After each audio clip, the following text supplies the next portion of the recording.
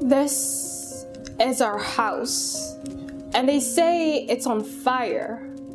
They say it is not a drill, not the kind of fire that strikes in the middle of the night and can be put out by tucking it tight under unconsciousness and believing it's all part of the nightmare.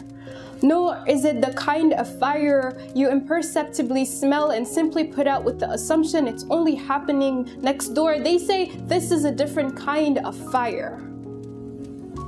Perhaps this is because if we stop to glance at it for just an instant, we will see our greed is dancing in the fire, yearning to be consumed, our connection to ourself, to one another, and to all of life is longing to be kindled. Again, the illusion of more and more forever is ready to burst into flames, and the story that this is it, this is just how the world works, is lighting itself out as alternatives to a world of not enough, of proverbial winners and losers are burning to be reignited.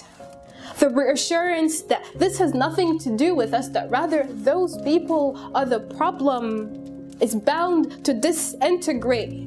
And our fear wants to be like heat and just ascend.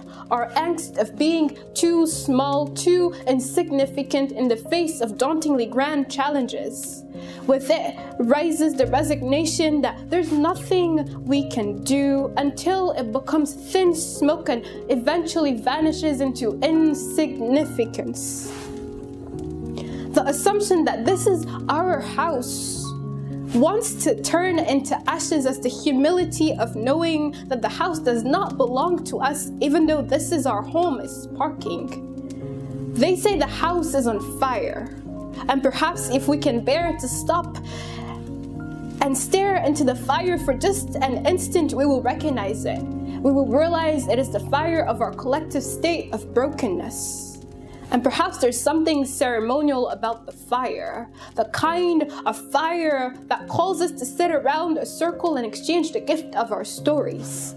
Our stories of trauma and injustice and genocide and anger and erasure, stories of denial and guilt and complicity and paralysis, stories of grief and fear and overwhelm, but also our stories of solidarity and survival, resistance and reciprocity, stories of hope.